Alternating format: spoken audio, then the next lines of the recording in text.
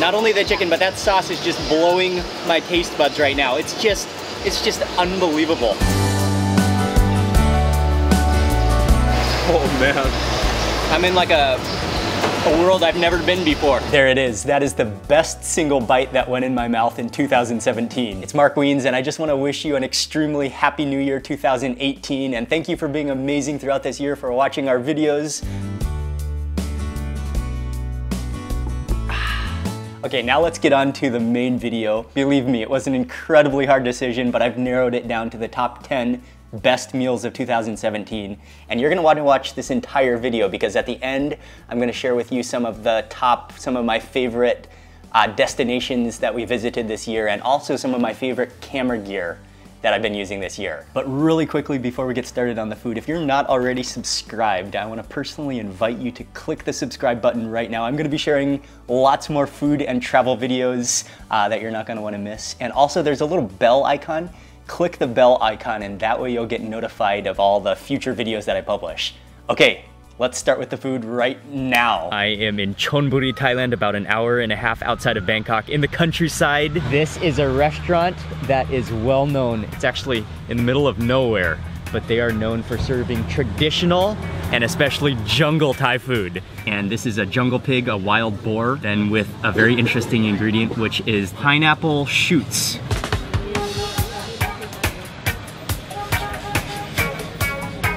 That's my first bite, and it's a winner. That ratio of minced bird to herb. For lunch today, I am eating at a Filipino roadside restaurant. This is one of the restaurants that I am most looking forward to eating at. This place is on the corner of the road. There's a mechanic shop kind of surrounding. It's a great environment, and the Filipino food they serve here looks absolutely incredible.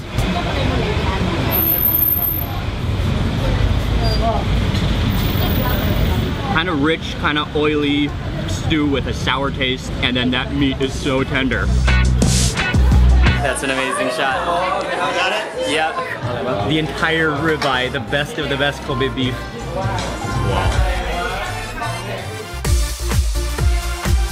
What really fascinates me is how he works both of his hands together, but doing separate tasks. He does it with just like immaculate precision and just pure love. This one, close your eyes. Okay. Yeah, so talk to tuna. Here it is, the otoro, the fatty tuna belly. And this is one of the most beautiful things that I've ever seen in my entire life. Yeah, you said that you're going to see in Bangkok, right? That is undoubtedly one of the single best bites. You cannot explain that sensation in words at all. Oh, wow.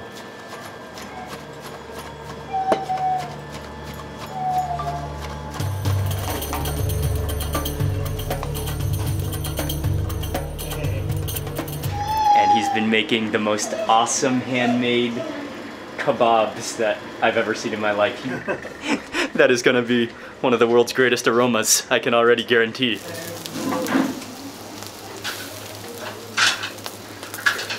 That meat just looks insane. Little meatball shapes and little one-biters. You can actually see all of that parsley within it as well, and how it's caramelized. The meat has caramelized on the edges where it was grilled.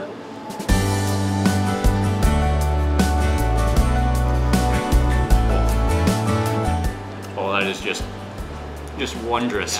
That slow grill over the fire, giving it that wonderful, smoky, greasy, like umami flavor. Oh my god. That's insane. Where are you from? Is it okay? USA? From USA, but my wife is from Thailand. Thailand, yes. You? Thailand also. America. Arizona. Arizona. Mountain goat. Why here? Because I love to eat. Wow, this is amazing. Really amazing. Wow. Creta food. Creta food. No souvlaki, moussaka, pastéis cher. Si viens να σπίτι φαγητά, He's such a nice, friendly, passionate guy. You can tell how he pours his love into his cooking. The first is stewed Cretan mountain goat. Look at those chunks of all natural meat. Oh, look at, okay, I'm just gonna pick up one of these guys right here. Look at that.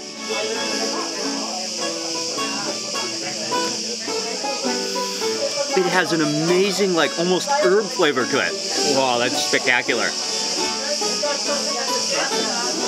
We're gonna eat the traditional style where we just all dig into the central platter. Oh, it even did the, look at the way this lamb just falls apart. Oh, that lamb is just crazy tender.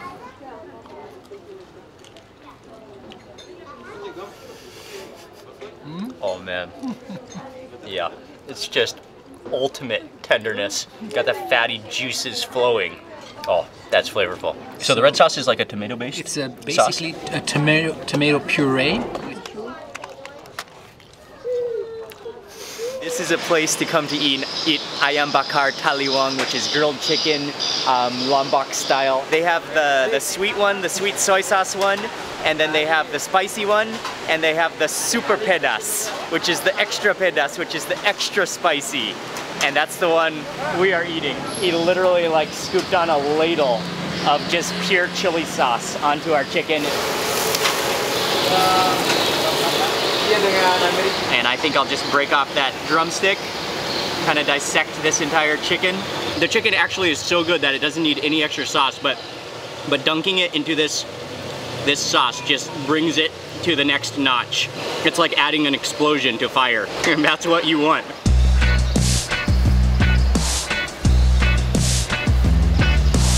Oh man. That's what you call explosive flavor. Okay, this one is the skirt.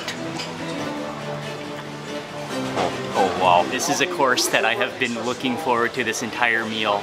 This is the Wagyu cutlet sandwich. The beef is perfect. You can see all of the lines in the beef. It's bloody and juicy. It has a crispy layer. Even the toast is just perfect. And he was explaining to us it's all about the balance. I'm certainly already loving the ratio of beef to bread, and it is just like, it's oozing with juices.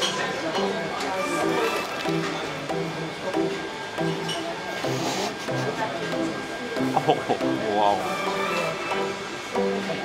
Oh, wow. You literally like slide through the beef.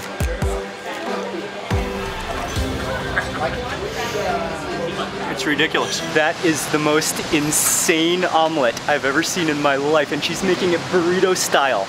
You should have seen how much shellless crab meat she added in there, and she is literally taking care of it like a baby. She says her process of making the omelet will ensure that it doesn't soak up too much oil, even though it looks like it's going to be a little bit of an oil sponge. Well, I think she's taking it down now.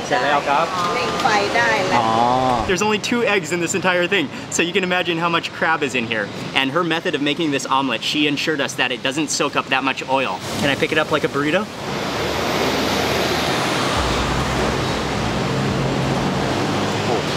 Those nuggets of crab literally melt in your mouth.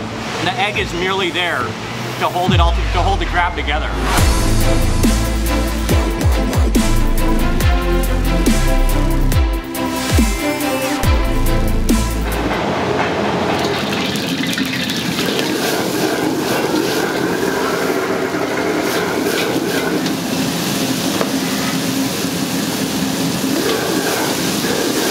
This is one of those meals where I'm starting to shake a little bit because I'm so excited to taste all of the dishes. This is also a really interesting dish, which is a pine needle salad.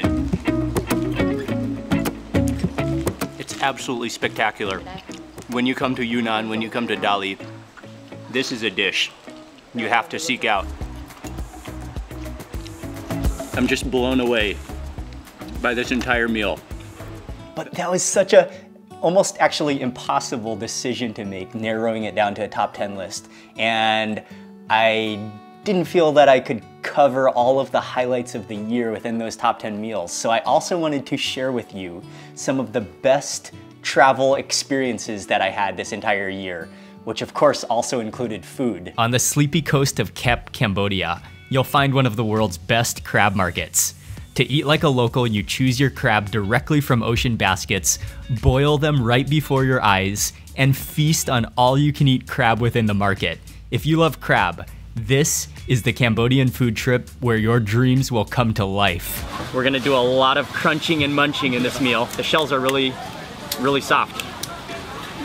Oh yes. All right. Okay, cheers. Cheers. Chill first, bud.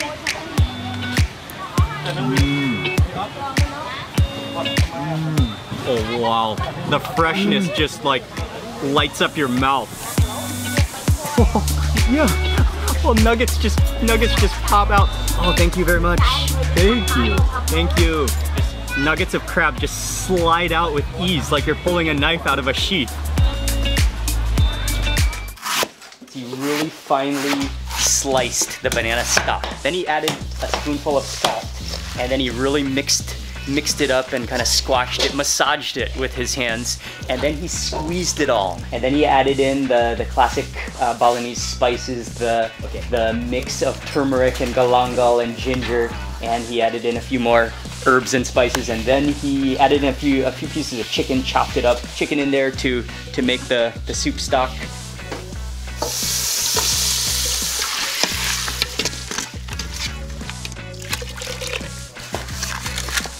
The presentation is just awesome. And this is the ares we call.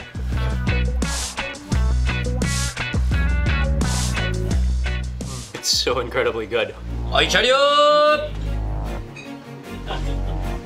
This one is akami. Oh, you don't need teeth to eat that. No. Tokyo, Japan. There's no question it's one of the world's top food cities. Today, I'm taking you on an exclusive sushi journey where we're going to see the entire sushi cycle, from the fish auction to the tuna slicing to eating sushi right out of the fingers of the chef. Get ready to witness the art of the best sushi in the world.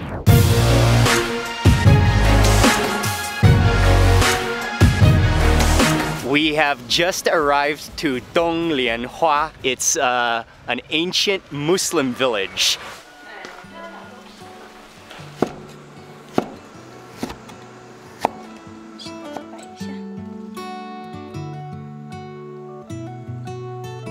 This is a picture-perfect setting. It's gorgeous. The courtyard, the scenery. On the bottom, you will see it's all shredded radish, as well as more of that same dressing, and it's just filled. So I think you can kind of get a little bit of everything with that beef.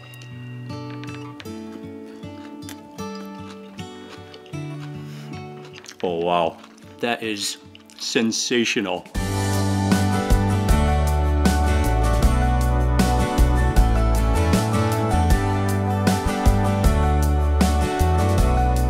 I had this idea that if we come to the fish market, if we could find somebody if we could buy some fish or something interesting and have somebody cook it for us, this would be the ultimate fish market experience in Sichuan. I never thought I was gonna come to Germany to watch surfing.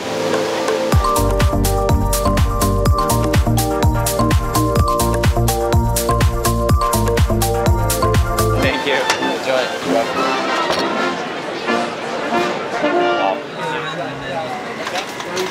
This entire old city of Jerusalem is just a maze of alleys and ancient lanes. You'll get whiffs of coffee, you'll smell the za'atar, an overdose of all things that you can see and smell and hear.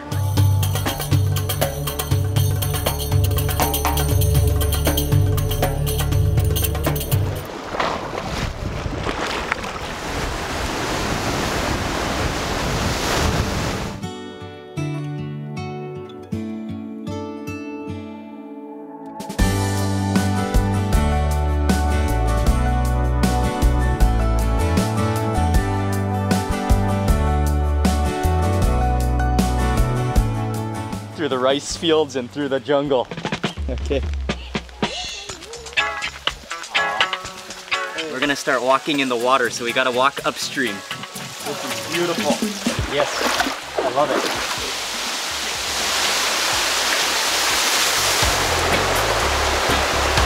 Pure tropical Lombok beauty here.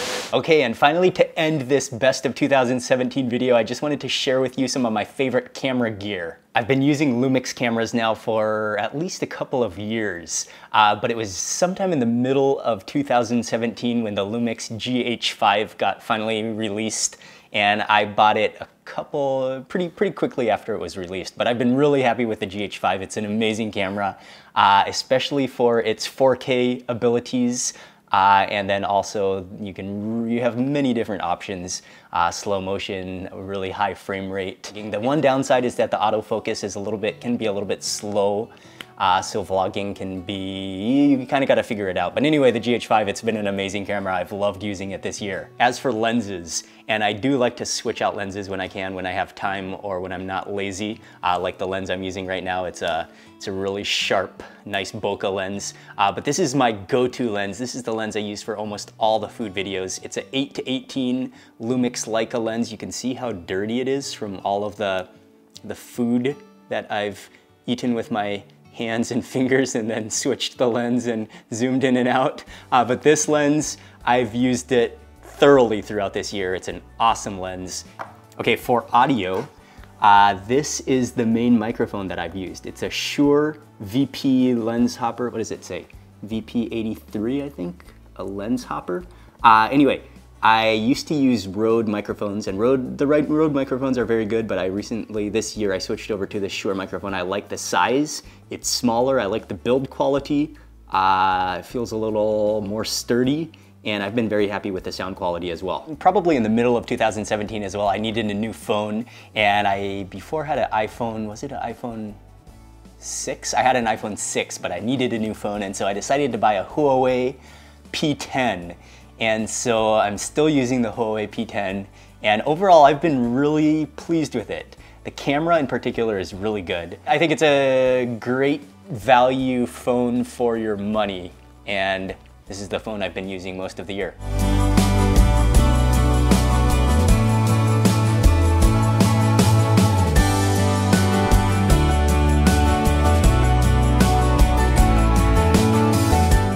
One more of my favorite camera gear of the year, and I waited a long time to get it. I always thought it was going to be such a hassle, and so I waited for a long time, and after using it for a couple of months now, I still think it's a huge hassle. Trying to vlog, trying to get the shots from this gadget, and doing all sorts of things, multitasking. It's a real challenge, but at the same time, it's so much fun. I thoroughly enjoy it. And I love the different perspectives that it offers. And I'm talking about a drone. So every time I post a video that includes drone footage, I always get a lot of questions about which drone I got. So here's the drone. I got a Mavic Pro. This is when it's all folded out and ready to go. But then the beauty of a Mavic is that it folds in like this. And you can put it just within your backpack, within your camera bag. It's that small. Here's some perspective, and it's not too heavy. However, I do have to tell you that it is adding an extra thing, and it's sometimes a little bit of a challenge trying to vlog, take care of the baby, eat, and fly the drone all at the same time. But it's so much fun. That's a good cup of coffee. But again, I want to say a huge thank you for your amazing support this year and for watching our videos. We're grateful for your support and hope you enjoyed this best of 2017 review. Oh, if you have a favorite meal or can think of the best food dish that you ate in 2017, I want you to leave a comment below right now. I'd love to hear from you. And yeah, I hope you had a wonderful year, and I hope you have a prosperous and happy New Year 2018. Okay, thanks again for watching. Remember to click subscribe if you're not already subscribed, and to click the little bell icon to be notified of future videos. I'll see you in 2018 for lots more food and travel videos.